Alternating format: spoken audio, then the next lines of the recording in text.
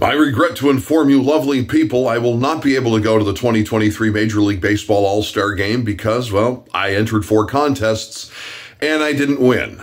4 contests, not going to be able to meet Cal Ripken Jr., not going to be able to have spending cash, not going to be able to be flown from the East Coast to the Pacific Northwest and check out the great sights and sounds of Puget Sound and that area.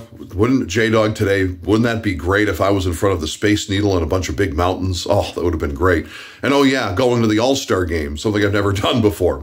Oh well, I guess there's always next year in 2024 when they're in Arlington, Texas, at one of the newer parks. That's where the 2024 Major League Baseball All-Star Game will be. So I will watch the 2023 Major League Baseball All-Star Game Tuesday, July 11th, like the rest of you commoners. I guess I'm one of you. All right, the Cleveland Guardians got the big win last night over the Chicago Cubs. They'll try to take 2 out of 3 from the Cubbies in this interleague series today at 5:05 p.m.